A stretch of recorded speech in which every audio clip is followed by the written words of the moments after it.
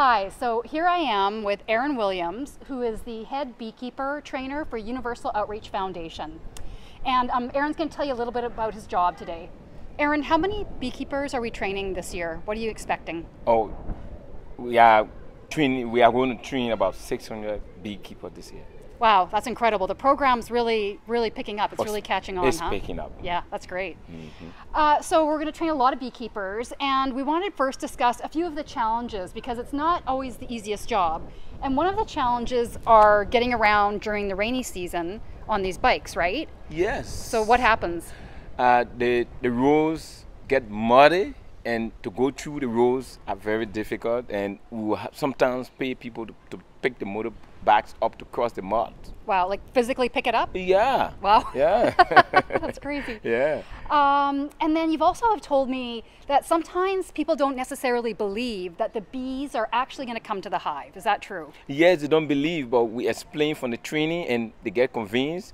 Finally, on the field, we get there, we show them how to do baiting and all of that, and then they see the bees. Yeah, And yeah. they marvel about it. Yeah, good.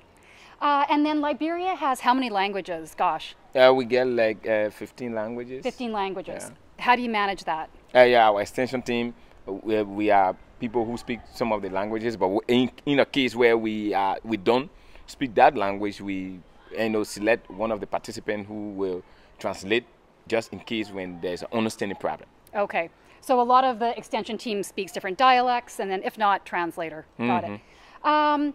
Okay, so those are challenges, but tell me about the good things. Like, tell me about what's going on in the industry in Liberia. Oh, the industry is growing. Great. Yeah, the beekeeping industry is growing, seriously. And actually, out there, Universal Outreach is actually doing well for the beekeeping sector. Are people making money? Are they happy? Oh, yeah, people are making money. People are happy. Good. Most especially this harvest season. Yeah. Oh, yeah, a It's lot going to be big?